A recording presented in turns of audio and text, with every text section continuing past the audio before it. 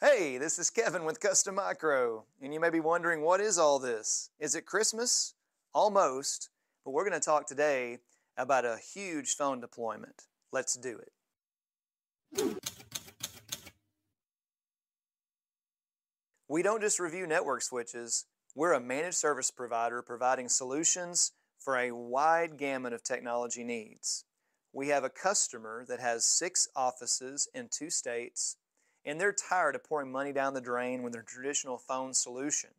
So we're going to get them up to the modern era, set them up with a freepbx server in the cloud. We have a total of 57 SIP devices that will go at these 6 different locations. In the past, when we've done freepbx deployments, I've used the S-Series Sangoma phones. Well, those are out. The new P-Series are in. This is a complete P-Series deployment, except for the conference phone, some ATAs. We have a total of 4 of the P370s over here on this side that have the full touch screen, support Android apps. We have the P330. We have a total of 8 of those. Right here, we have 27 of the P325s, and then we have 10 of the P315s. These phones are all going to, support different needs of different users. It's worth mentioning that only one of these devices that officially supports the wall mount kit is the P315. So if you need to have a phone wall mounted, you'll need to go with the lower end 315. They all have different numbers of soft key buttons, and with the case of the touchscreen, you get the benefit of having third-party applications. We also have right here the decked wireless set and its base station. We have 3 of those that will go at 3 of the different locations. Over here we have some Plantronics decked wireless headsets, and then we have our Grandstream ATAs for some of the faxing purposes at these locations.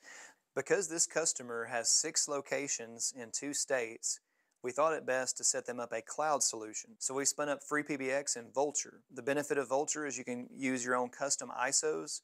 So we were able to use the official freepbx ISO. That gives us the benefit of being able to use the official commercial modules and not have any hiccups or snags or issues with doing that.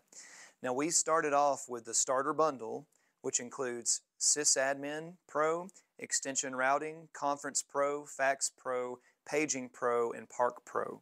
This customer also has a very mobile workforce, so we're including a total of 40 licenses for Sangoma Connect, so they can have the Sangoma Connect app on their mobile device. There's also a Sangoma Connect app for the desktop as well. The first step is we need to get all these Sangoma P-Series devices added into our Sangoma portal so we can go through and set up one-touch provisioning. Now keep in mind, with one-touch provisioning on the P-Series or Digium-based phones, you need to make sure in freepbx you go in and enable DPMA. It's very important to do that. It's under Endpoint Manager Global, and then there's an option that says Use DPMA. You don't need that to zero-touch provision the S-Series phones, so if you're familiar with those, this will be a new step you'll have to do in order to provision these P-Series devices. Okay, it's time for the next step.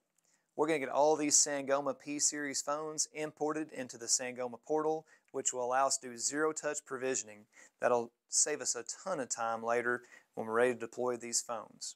First thing we do is in the Sangoma portal, underneath My Products, Sangoma Phones, there is a Phone Import Wizard. As far as I'm aware of, it doesn't allow you to import an Excel spreadsheet, but it does allow you to put in MAC addresses separated by commas in a list. The trick is using a barcode scanner. So you can scan the MAC address off the box, comma, scan the next MAC address, comma, etc., until you get all your phones imported into the portal. So let's demonstrate that. I'm going to go ahead and scan my first MAC address. Very easy. Comma. Scan my second MAC address. Comma. One thing that I noticed in the browser is every time you scan with the barcode scanner, you have to click back in the field so you can type a comma, which is kind of aggravating, but this is still much faster and much safer than trying to manually enter these MAC addresses. I'm going to continue and finish up these P315 models. We have 10 of those, and we'll move on to our other models.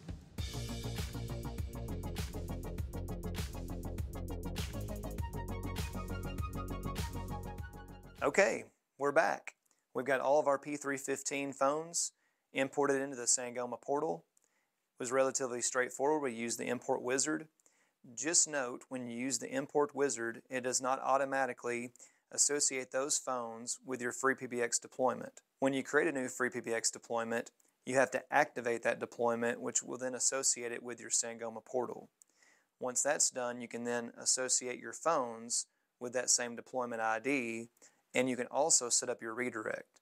The way I recommend doing that is you can set up your redirect for your zero-touch provisioning at your deployment ID level or your deployment freepbx server level, and then every time a phone is associated with that deployment ID, it will get those same redirect settings. Well, we got a lot more phones to scan in, so we'll catch you in a little while.